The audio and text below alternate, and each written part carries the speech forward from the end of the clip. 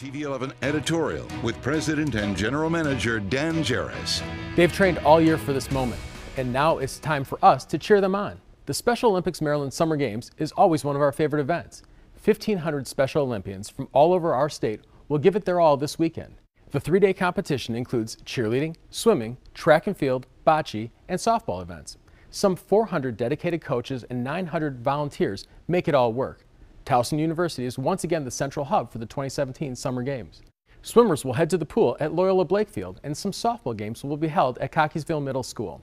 The great news, there's plenty of free seating at all the venues. I can tell you from personal experience how inspiring it is to watch these athletes prove that opportunity is not limited by disability. So if you are looking for something fun to do with your friends and family this weekend, we hope you'll consider attending an event or two. The athletes would certainly love the extra support. You'll find the complete schedule on our website, WBAL-TV.com, and on our mobile app. Congratulations and good luck to all of the Special Olympic athletes.